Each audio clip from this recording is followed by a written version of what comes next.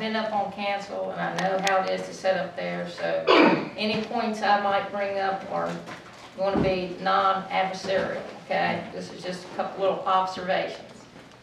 I was not at the last council meeting or at the last work session. I believe there are a few items that are inadvertent oversights. I know council has been preoccupied since January or February with a lot of things going on. But I would ask that you would please review all town boards, commissions, and associations. Only one ex officio member of council should be on these. At least that's the way it was when I served.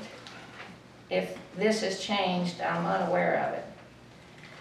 Concerning the work session of September the 18th, it was a very confusing day for me. I was trying to find where it was.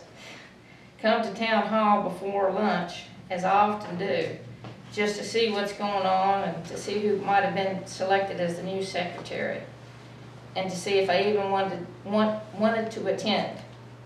Miss Unruh was here with Miss Biggs. I welcomed her as I welcome her here tonight.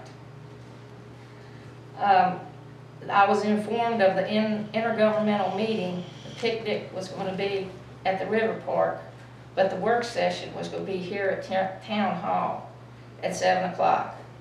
I thought this would be an awful quick intergovernmental meeting, so I asked her to call me if she found out any different. She said, okay, no big deal. I went out to dinner that afternoon. I checked the door at the town hall to see if there was any posted change. There was nothing there.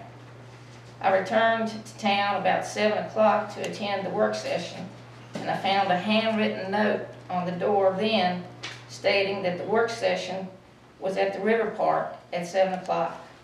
I felt like I was in a bad episode of Where's Waldo. This, in my opinion, was a last-minute change. No intent of wrongdoing is being accused. I just guess everybody was having a good time at the picnic. If this would have happened with the previous administration, heads would have been wanted on silver platter, investigations would have been called for at the highest level of the Attorney General's office. Please, in the future, remember State Code 2.23707, Section C, which I'm sure you're all very familiar with. And also, please use the website to communicate with citizens better.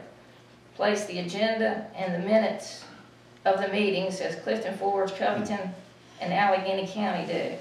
If you have better communication, you will have happier citizens.